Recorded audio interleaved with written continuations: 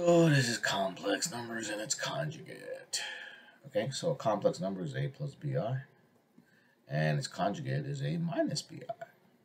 So all we're going to do, whenever we have a complex conjugate, you're going to change the sign of the imaginary part.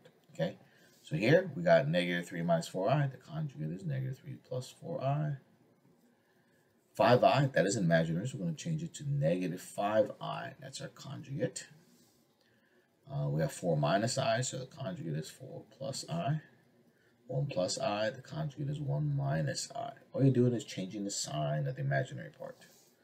So here, multiply each complex number by its conjugate. So the conjugate of negative 3i is positive 3i. Multiply, it's going to be negative 9i squared, right? Negative 3 times 3 is negative 9. I times I is I squared. But what's I squared do to that negative 9? It makes it positive. 4 minus I, 4 plus I. 4 times 4 is 16. 4 times I is plus 4i. Then the inside is minus 4i, and the outside is plus I squared. I'm sorry, minus I squared. Mistake there. 4 i's cancel. You get 16 minus I squared. That minus I squared turns into a plus 1, so it's 17. All right, same again here. Negative 5 plus 2i, so it's negative 5 minus 2i. Okay, I'm going to do a real quick shortcut here.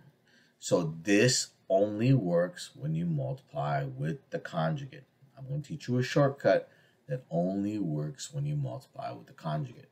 Negative 5 times negative 5, positive 25. Positive 2i times negative 2i is going to be minus 4i squared. But remember what the I squared does, it turns into a plus. So it's plus 4. So you can just do square the first term, plus square the second term, forget the I, just make it a plus. So you get 29. See, this will work the same way.